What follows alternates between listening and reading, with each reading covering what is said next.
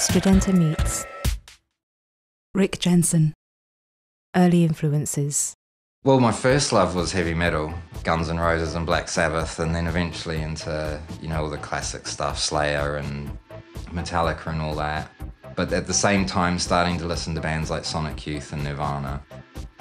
Sonic Youth are a great band anyway, but they're especially good because they were always promoting things that they liked. So you suddenly discover Japanese noise music, discover bands from New Zealand that I didn't even know about, discovering things like free jazz and that. I'm a big jazz fan, but I went the other way from listening to like really extreme free jazz. And then also with my two friends, as one of us would get a record and share it with the others. So we were constantly swapping records, and I bought this, check it out. Because the thing is, in New Zealand, pre-internet, we had to order everything from overseas. So you couldn't listen to it in advance. There was nowhere online to go and check out a track. So you had to just take a chance with ordering something really expensive from another country and hope that it turned out to be a good record. Music projects. Did vocals originally because I couldn't play any instruments. And then I took up playing guitar, and that's kind of when things started seriously. My two best friends at high school, we started our first proper band, which was called Negative A. And it was 2 guitars and drums, and we're doing really noisy stuff. And it was all songs, but I went to see Tony Conrad perform in New Zealand, and it was about 1996, I think. And it totally changed my life. It blew my mind. I was like, wow, fuck the songs. I'm just going to do experimental music now. And so that band developed. We eventually changed the name to Nova Scotia. We released a bunch of CDs and records and stuff on different labels. And then we'd all moved from our hometown in Hamilton to Wellington. And Wellington was kind of the cultural capital as well as the actual capital of New Zealand. So we met lots of other musicians who were playing free jazz and playing folk music. And I discovered the saxophone. And so I went and bought a saxophone when I was 19. And then started some different bands. I started my first kind of free jazz band. And then I met my ex-wife in New Zealand. And then we eventually moved over to the UK, which is kind of when things got a bit more started for me. When I got here, I didn't have any bands. So I started going out meeting people, and I had a project called The Insect Explosion. And it was kind of, heavy, industrial.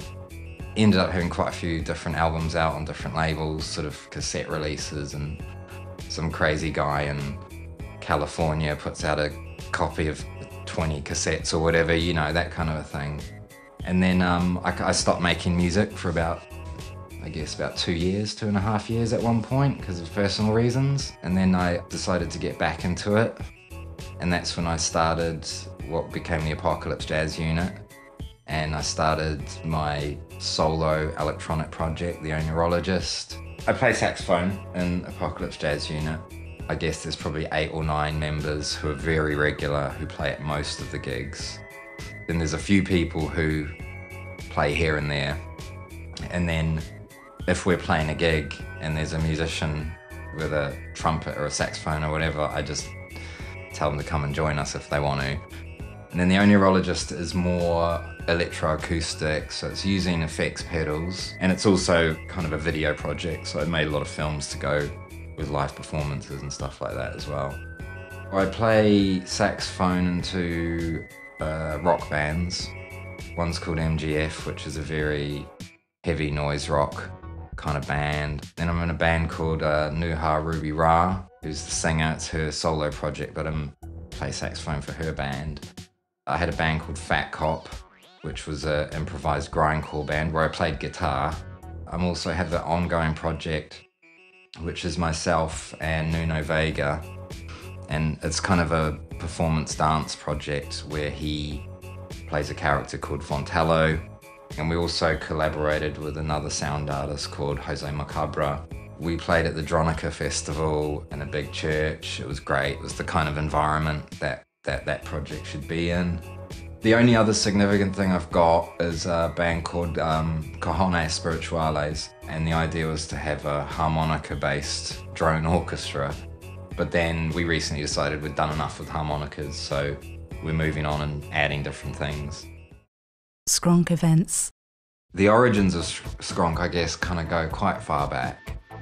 When I first moved to the UK in about 2006, and I was living in Sussex at the time, I used to go to Brighton quite a lot, and there was a group there called the Safe House, which was an improvisation night, happened once a month or twice a month. And I thought that was a really cool thing. And then when I moved to London, and I met John Russell, who runs the Moreno, and he does this Christmas event every year. On that day, there might be 60 or 70 musicians show up, and he puts together small ensembles to go and play. So I had done those, and then when I started Apocalypse Jazz Unit, we were doing some gigs at 100 Years Gallery, and through those gigs there might be 8 or 9 members of the band, but we would do small groups. So there might be 3 of us do a set, and then another 3, and then we'd do a whole group thing together. So I really like doing that kind of lots of small combinations on one night. Then I went to New River Studios and I spoke to the managers. So there was Tom and Marion. Tom since moved on from working there, but said to him, shall we do an improv night? Could do like a monthly acoustic improv night in the cafe. And he went, yeah, great, let's do that. I get there on the night and he's like, actually, we're gonna do it in the live room.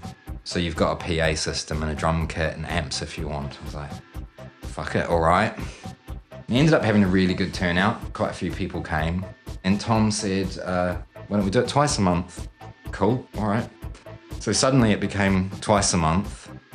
And the idea of skronk was that it's a free improv open mic and musicians would show up and I would put together combinations of whoever I chose and they'd play a 5-minute set and then they would go off stage and I'd choose the next group and so on. And then every event there would be a feature performer who would do a half-an-hour set. So I continued doing those for a few months. I did the first Skronk Fest and it was quite ambitious, but it was really successful, packed out the whole venue in 2 rooms for the day. So that kind of encouraged me to carry on. And then one of the other things that happened quite a lot was there was a lot of people coming doing electronic music. They were bringing synthesizers or just their pedal setup or whatever electronic stuff. And I thought, well, actually there's enough of these people that we could just do a whole night of just electronic stuff. So I started Skronktronic, which off the top of my head, I think that started in early 2017. And so then that became a monthly electronic-based night. Originally, it was also supposed to be improvised, but very quickly I changed that and just accepted anything electronic. And around the same time, I did the first Skronk dance event because I'd always been a really big fan of sort of contemporary dance and movement performance. It was easily the most successful Skronk event. There was a huge amount of people came, and those happen every 3 or 4 months, I guess. And the other one was I did Skronk Speak, which was a spoken word, text-based experimental music night.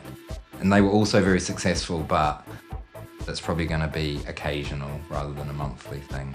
I'm not 100% sure, but I think the name originates from kind of like rock and roll guitar players. And then the word skronk kind of got taken by free jazz, loud saxophone players. And when I was trying to come up with a name for the event, I didn't want it to be something boring like New River Open Mic Improv Night. Jeff Cheesemaster from Brighton suggested the Skronk Sessions. And then Tom Blackburn, who was from New River Studio, said, why don't we just use skronk? And I said, skronk, that's great. It's short, it's simple. People remember it. It's something to ask as well, like what does it mean? Skronk's become known as a place where anything goes with a few rules, but it's a format for people to experiment in all sorts of ways. You can try something and it might not work very well, and that's okay, you know. And then the other side of skronk that's been really good is lots of people have met other musicians and formed bands and regular projects because they've done something with someone at skronk, which for me is one of the best rewards because I've introduced some people who've then gone and started their own project. And also it's sort of a label. I have zero interest in running record labels, but all of the open mic recordings get put out on Bandcamp, so the musicians can at least go and listen to themselves and go, hey, here's my first ever live performance or whatever. Future. I realised that I can't continue promoting skronk in the same way. I'm a musician first. I'm kind of a promoter by accident. So I'll keep the 2 improv nights per month, because that's the kind of, I guess, the flagship night of skronk. But things like Skronktronic might become less regular than a month, and I might do a few a year. Personally, otherwise, lots of gigs going on. Social media. If you want to get involved in skronk, the best way is via the Facebook group. There's a Twitter profile, and through there it's just to send me a message via that. There's an email, skronkimprov@gmail.com. I always try to respond to messages really quickly.